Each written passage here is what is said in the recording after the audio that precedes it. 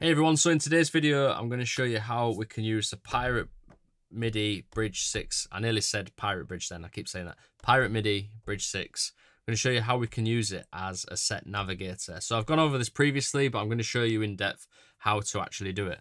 So the MIDI is coming out of that and it's going into the Octatrack, and then it's going back out of the Octatrack through the through and getting distributed to other machines using Kenton through boxes. But with the set navigator, what I could do is send program change message, and that's normally just going to the Octatrack, and then the program change messages gets fed from the Octatrack into the other machines. But because I'm sending it into the input and then it's going to through, that message also gets sent to the other boxes, and I kind of like it that way because it means that the program change message goes to these three boxes individually. It means there's no daisy chaining of the program change message like I used to. Before, I used to have this issue sometimes where I'd change the pattern on here and the syntax would lag behind and it wouldn't catch up. Using this, I'm able to distribute them equally and it seems to work a lot better. So yeah, that's how we've got it set up. And then what I've done is, you can see on here, this is just one I've done before. You've got the track name in the middle, the bank number. If I use the MIDI twister to scroll up and down the banks, you can either do it this way or I can set up a MIDI CC to change that externally, which is much nicer doing it like this. You can see I can go through my sons like this, and then if we go to, like, say, track 1, you can see that we have got intro, main, break, outro. I'll give you a quick demonstration. I'm just going to hit that one first, press play. So you can hear that this is playing now. Then if I press main, on time, when the sequence ends, it changes to the next one. Now we're going to the break. And I can do a build up.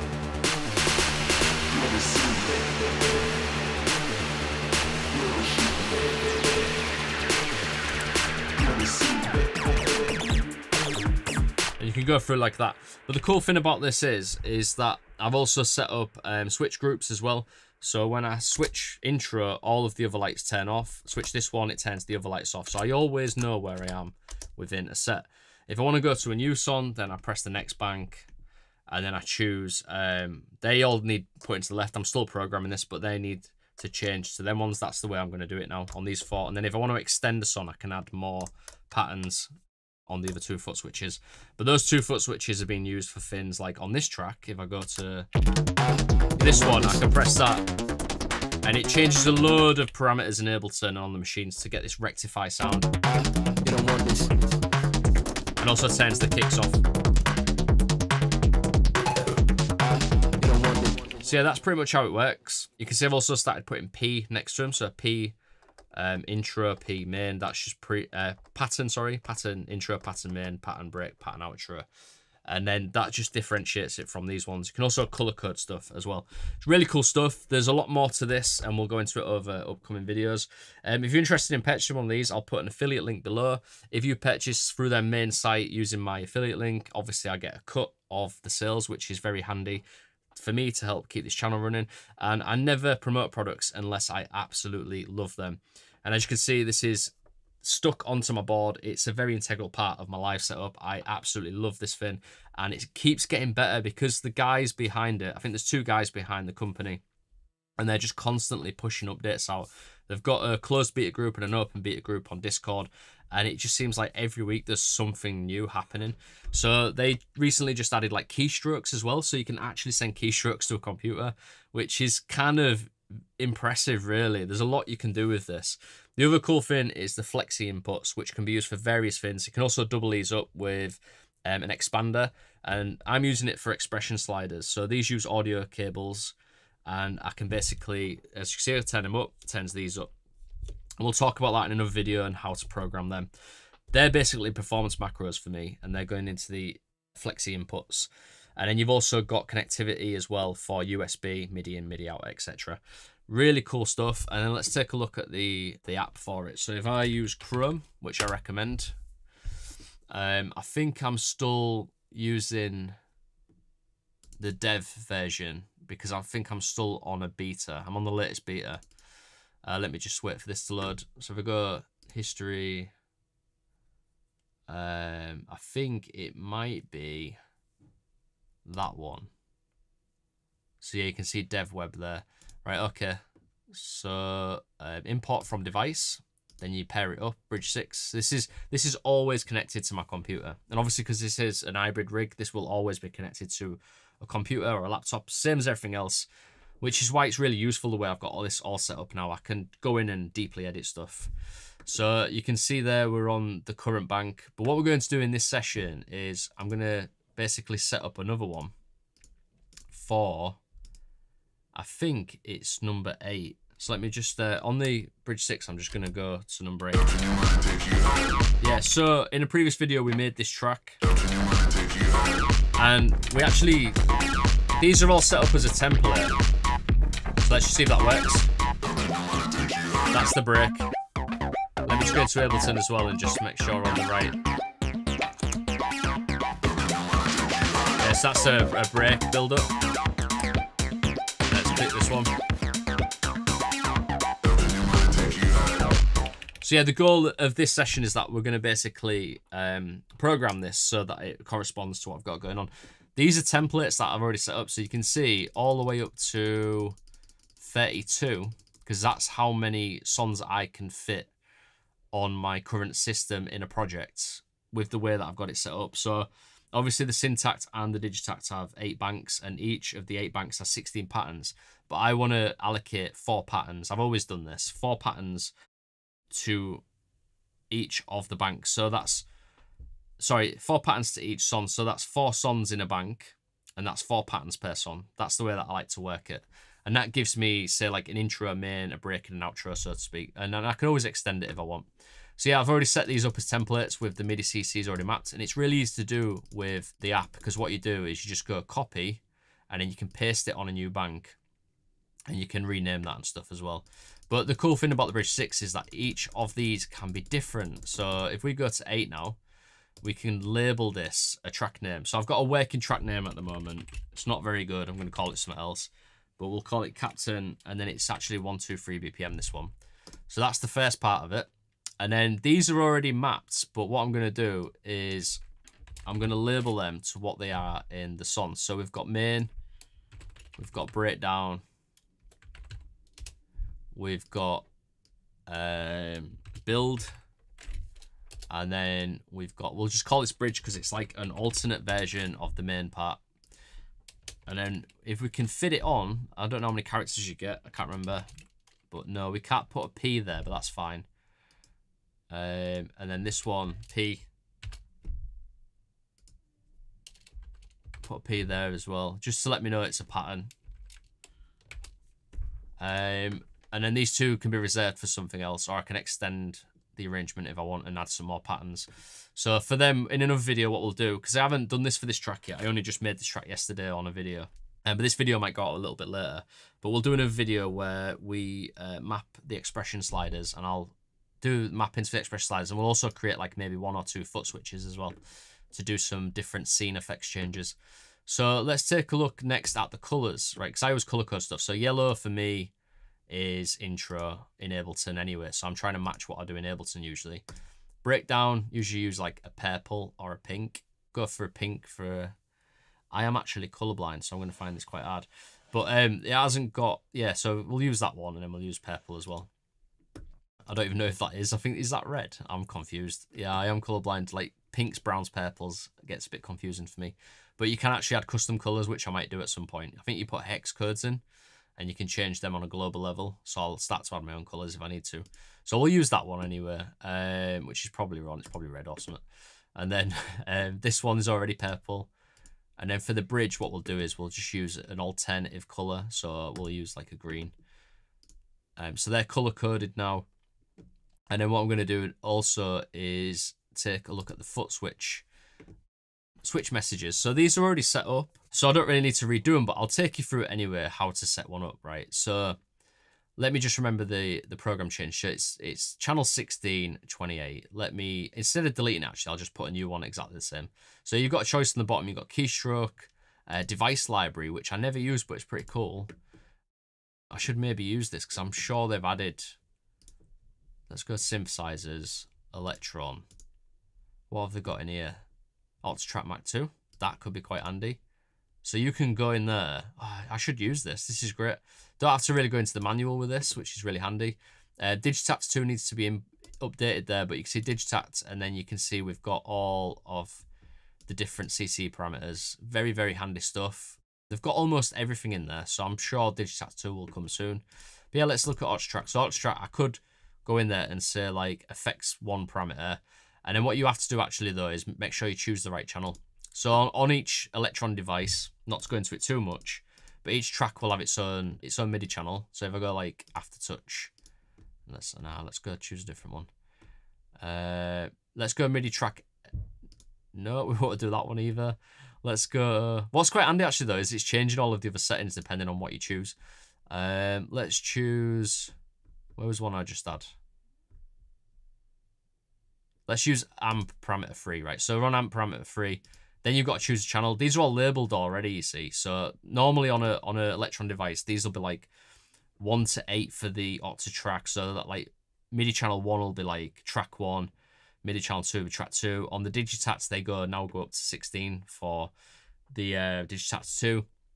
So like tracks 1 to 16 will be on different MIDI channels, which is a bit problematic for me because as you can see, each of my machines has got its own MIDI channel. So I have to go into Elektrons and disable track MIDI channels or like disable CC incoming and stuff like that. So you need to kind of work it for your system. But yeah, you can obviously select your channel. Like actually for the Octatrack, I would choose the Octatrack channel if I'm doing like global stuff. But anyway, let's move on from that. So let's cancel that off. And the other one is keystrokes. I've not really played around with this yet, but you can see all these mad keystrokes that you can send to the computer. You can send 3 at the same time. Also, I got told as well with an update, you can actually like stagger messages as well. I need to look into that. But you can basically stagger them in sequence, which is quite cool. So imagine like one foot switch could stagger keystrokes. So you could press a foot switch on here and it could do like an automation of different things in Ableton. Maybe you could set one up while you're doing arrangement where it like does a copy paste, moves some, presses something else. Like you do like a multiple keystrokes from one foot switch. I thought that's pretty interesting. But what we're gonna do is MIDI, and we're gonna set up a program change message. So what you do is you go MIDI, you click down here, you can see you've got all these, note, poly pressure, program change, control change. Control change is your CC message, which I normally use. Program change, 16 is always my program change channel. Also worth noting as well, you can label stuff, which is really handy. I'll show you how to do that in a second. So the program number, I can't remember what it was now. So it's 28, so let me just do that again. Program change, you go 28, and then you go 16 for my program change channel. Then you get to decide where it's going out. So I turn the Flexi ports off, and I want this to go out over DIN 5.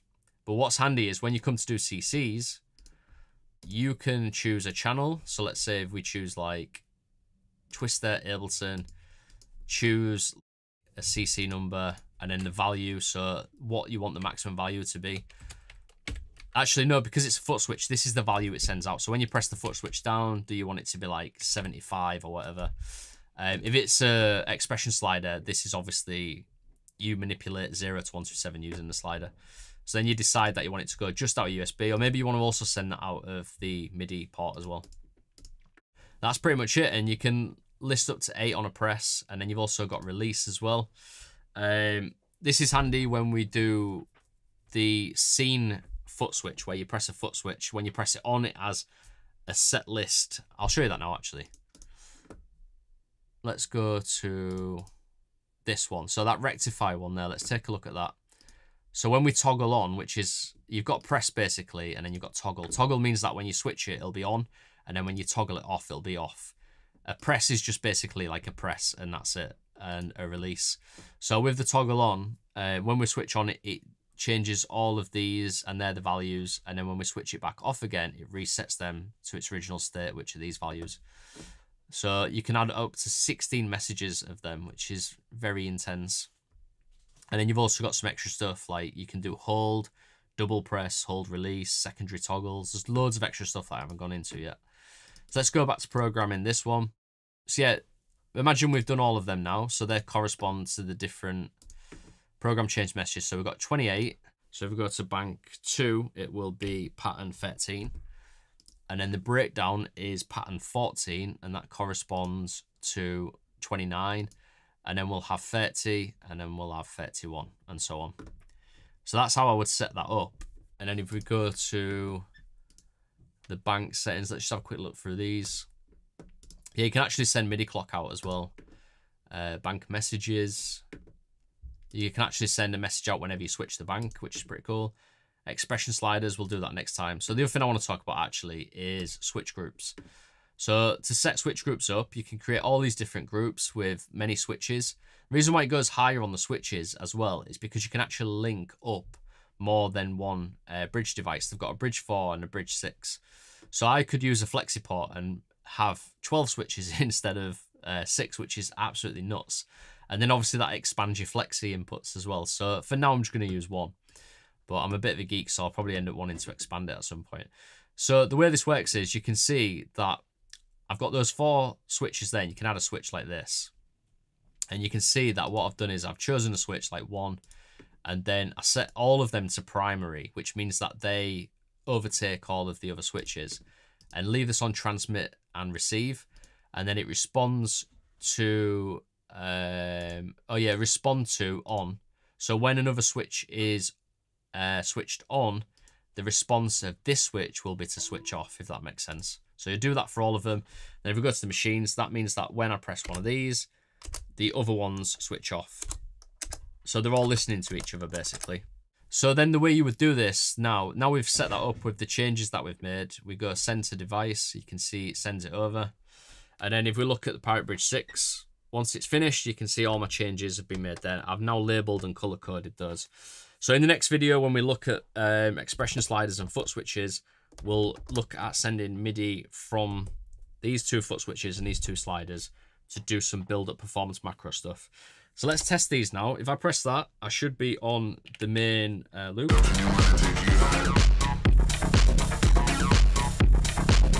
Let's have a little jam and see if it works.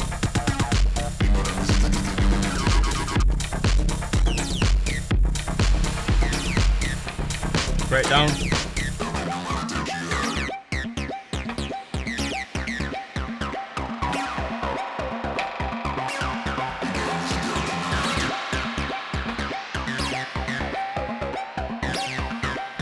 Next one. I'm in a habit of doing that. Right, sorry, we're on the breakdown. I should have used this. Apologies. Sometimes, but then again, that brings me on to something. This is cool, but I can also override it if I want. Like, that's just that top level. And it's the same with most of the stuff in this setup. If I make a mistake, like using the pattern on here to change everything else, this still will change the patterns on the other machines as well. So it's top down, it's filtered, and it's the same with the expression sliders. These will control multiple parameters, but I can always use like the PC4 to change individual track parameters as well. Or I can go in and change stuff as well. These are just like top level things, and they will like override each other, if that makes sense. So yeah, we're on the breakdown.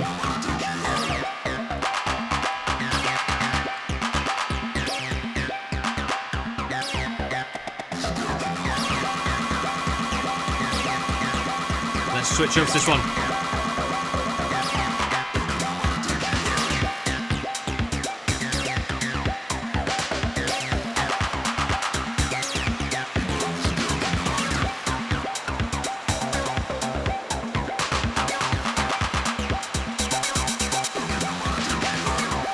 Drop.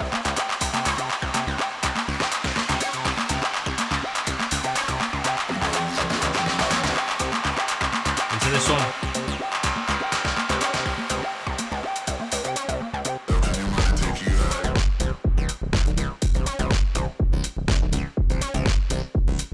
And then what we'll do is go back to the main bit in a second.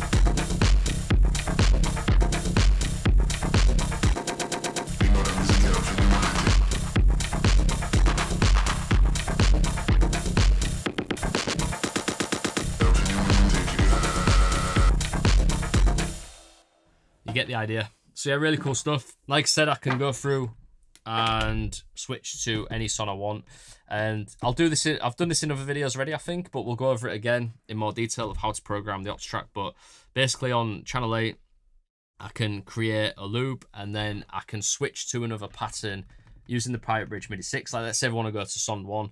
I can then switch to that while the loop is playing on deck B in Ableton from the Octa track, which is on track 8. Basically, I record a loop on that. Using the MIDI Fracture Twister, I can then mix between deck A and deck B and add some effects and mix them with the EQs and stuff. So this is a really cool way of working with the MIDI Fracture Twister as my DJM mixer, and the Octa track kicking out a deck A and deck B. Along with this, it feels, I mean, it's not like a CDJ and a DJM, but that's why I did this, to bring that functionality into a $1 setup. So now it's obviously a hybrid setup, but it's just the ability to be able to like scroll through so quickly, just as you would on like a CDJ. Obviously not the same, but you could argue it's even better, really, because it's much more simple. The CDJ sometimes gets a bit annoying when you're scrolling through. This, I can kind of know where stuff is. And also you've got a set list, which we'll go into in another video. Basically, you've got a set list, and you can see this one's set 1. I don't even know. Oh, there we go. Set 2. So there's set 2, set 4, set 7. Yeah, these need to be programmed, but basically you can create any sets you want and you can rename them. And you can reorganize all of your banks in your set. So you can see 1, 2, 3, 4, 5, 6, 7, 8. That's the running order.